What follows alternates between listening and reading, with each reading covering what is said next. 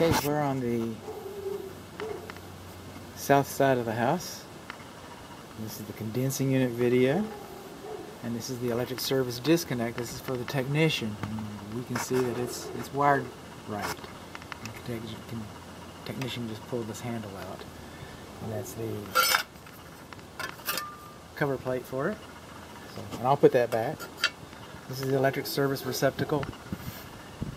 So that way the technician can, well, you can use it, but the technician can hook his vacuum pump up or what. This is the condensing unit. This is half of your air conditioning system.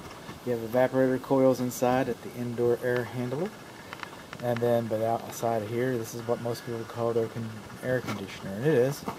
It's half. Now we've got the anti-theft Schrader valve cap over here. But over here we don't. Oh, there we do. We got the anti-theft Schrader valve ports. Okay, that's a good thing. That's a good thing. You see this foam? This foam is old school. Since 2015, this foam has not been acceptable. It gets dry, it gets brittle.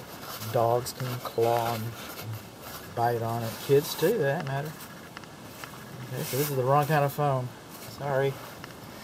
And then most manufacturers, and I don't know if there's a no-win situation here. Because, see, this is the service ports for the refrigerant. This is the electrical cabinet. Most, but not all, but most. What is this? Okay, it's just loose. Alright. Most manufacturers want their units at least 12 inches away from the wall, so the air can get around there and breathe. This unit has dirty coils. Nobody can get back there and clean them. But if you moved it out, if you moved the pad out, okay, then the technician couldn't get around it. There's your service disconnect. There's your gate.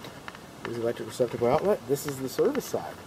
So for the technician, if you move this away from the house, technician's going to have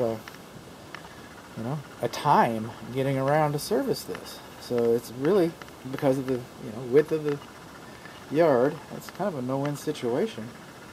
I hate to say that, but I don't know what to tell you. That's the condensing unit. Oh, what a bit about it. It's 4-ton, we know that.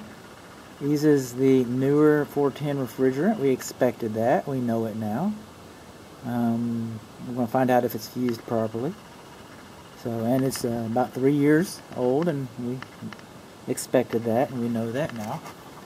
And it's too close. What's the problem that we've got?